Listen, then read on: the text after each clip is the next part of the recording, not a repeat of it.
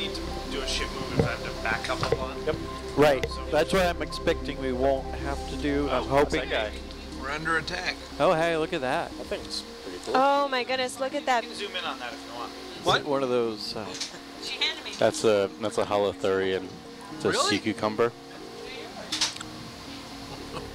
So we're I going to believe start we a just found exhibit. it. Fish or marlin? Could you tell? Not tell. Steve? I couldn't tell. Yeah, I couldn't tell, but it was definitely a Billfish? fish in that group. Yeah. Yeah. It was a big one too. Well, hard to say.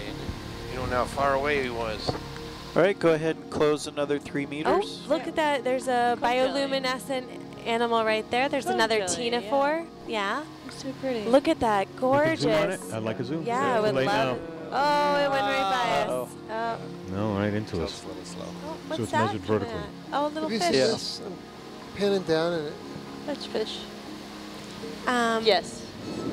what's the ship doing right now, Nev? Holding position. Okay. Just catch up. This crab's Grab it. taking us on. This crab is ready to rumble. Absolutely, yes. It's going to catch us.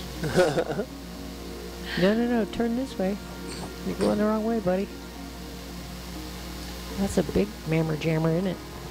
So we have a few things to do once we get to the seafloor here. We're going to calibrate a few instruments, some of the new tools that are on Hercules for this exploration leg. We're also going to run some transect lines, and then we will head over to the Sleeping Dragon and begin some of our science.